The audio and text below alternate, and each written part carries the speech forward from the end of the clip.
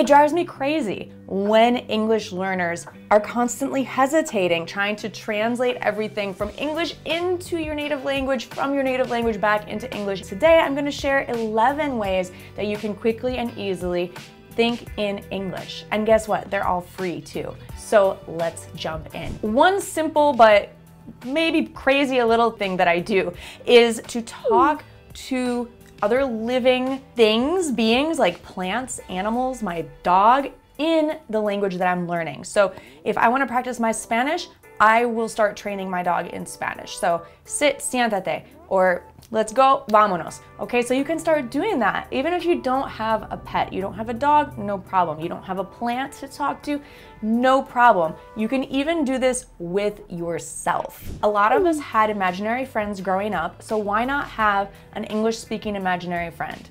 So if you have to be alone, if you don't have an English practice partner, it's okay. That's not an excuse. You can still practice. When you do have a chance, for example, if you can decide between using an app to order food versus making a phone call or going in person to order food in English, well, I encourage you to choose the latter. So if you're a super beginner, try ordering from an app in English. But if you want to practice your speaking, then push yourself.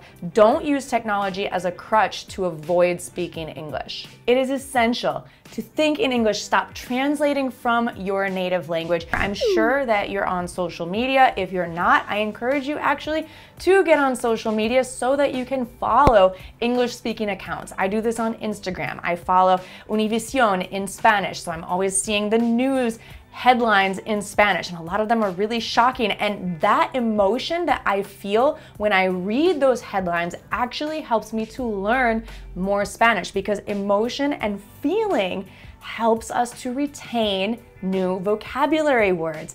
Also, interact on social media in English. Leave comments. In fact, make sure you're following Go Natural English on Instagram, Facebook, TikTok, and of course, YouTube, and leave comments in English, because this is a great way to practice. YouTube, Netflix, the news, music, podcasts, you need to be consuming more media in English. Even if you only understand 60%, it will get better. Soon enough, you'll be understanding 70, then 80, then close to 100%. So just put it on and consume more content in English. Before you can really speak and write in English, you need to consume English. If you're having doubts, if you're thinking, I can only think in English if I'm super advanced and already speaking like a native, you're wrong. This is something that you can do today, no matter what level you are. Even beginners can do this. I love listening to music in Spanish because I also dance salsa, and movement is another way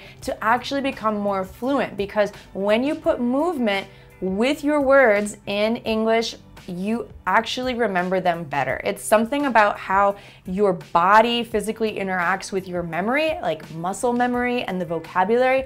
So I'm actually pretty good at learning Spanish through music. You can do the same thing in English. You don't have to dance salsa to it. You can just dance, move your arms, but the movement actually helps you to internalize the vocabulary and think in English. When we learn in a traditional way, so I took Spanish in school and I learned to translate. We learn through translation in the classroom, especially as adults. So we have to stop that and go back to kind of more how we learn as children. And I'm gonna show you exactly how to do that as an adult.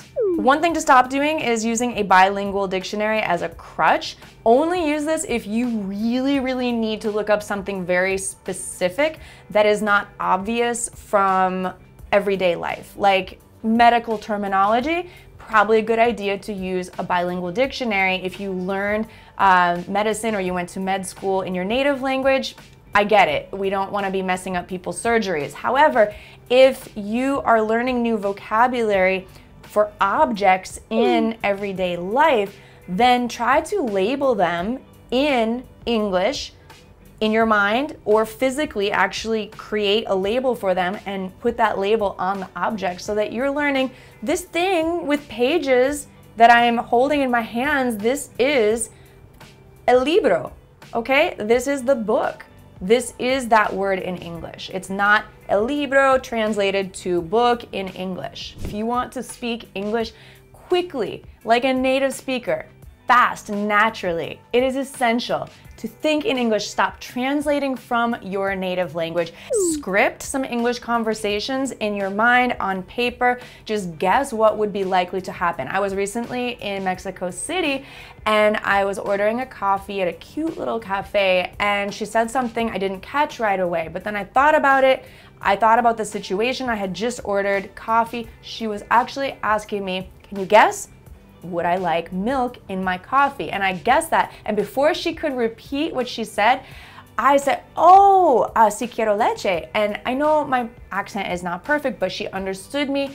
And I felt so good because I was like, I caught it. She didn't have to repeat herself. So if you just think about the situation a little bit, you will be able to actually catch more English, and you'll be thinking in English too, just like a native in these situations would do. And on that topic, you can actually narrate what you're doing even if you're not around people. Actually, preferably if you're not around people, you can kind of narrate your life as if it were a movie in English. So whatever you're doing, let's say you're working, you can say, I'm working on a report, I'm going to write some emails. And you don't do this nonstop all day. Just take a minute, even 30 seconds, and narrate what you're doing every once in a while. And this will help you to really become comfortable with thinking in English. Also, I love to journal every morning. I take about 10 to 15 minutes and I journal. So if I'm studying a language, I will journal in that language. Take a few minutes every day, journal. If you don't like journaling, if that's not your thing, then write your to-do list in English. You can write your to-dos for work, for your personal life, just things that you need to get done, maybe your grocery list. And just using English, thinking in English is going to become more natural the more you do it. No matter which one of these exercises, or all of them, if you do all of them, that you maintain a positive mindset. And how do you do that? Because English can be challenging. I'm not gonna lie, it's not always easy. You're not going to get away without making mistakes.